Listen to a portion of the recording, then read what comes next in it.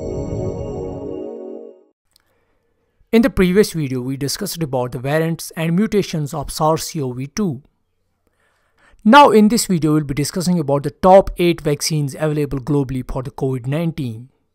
First of all, we have the Pfizer BioNtech vaccine. It's mRNA-based vaccine which is made of nucleoside-modified mRNA. And we need 2 shots of this vaccine, 3 weeks apart. It shows 90 to 94% efficacy. It must be noted here that efficacy rate changes among different variants of SARS-CoV-2 because of the inclusion of mutations.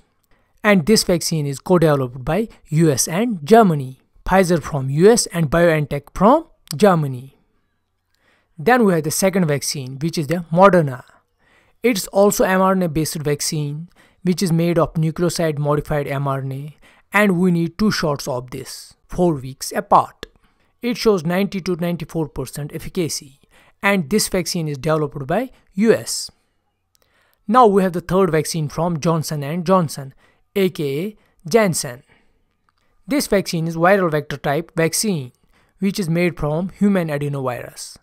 And we just need 1 shot of this vaccine, which shows efficacy of 70 to 85%.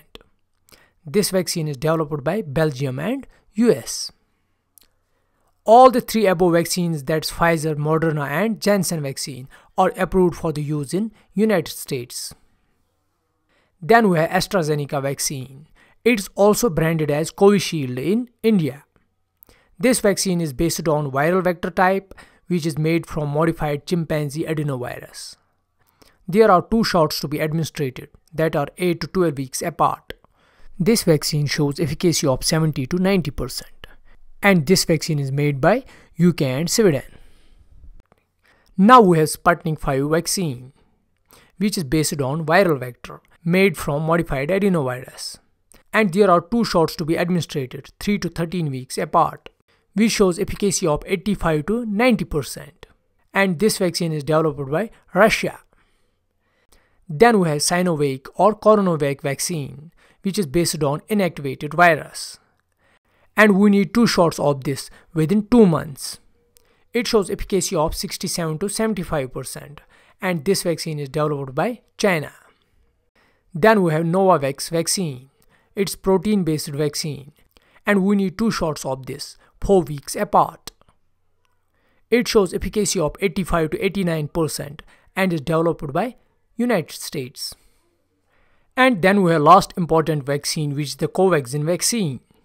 It's inactivated virus type vaccine, and we need 2 shots of it 2 days apart.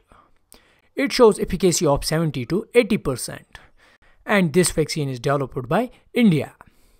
So these are the best available vaccines globally present as of now.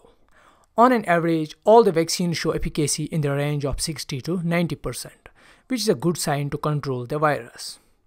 I hope you like the video. If you like it, give it a thumbs up. Do consider supporting my work on Patreon or YouTube, and make sure to subscribe to this channel. Thanks.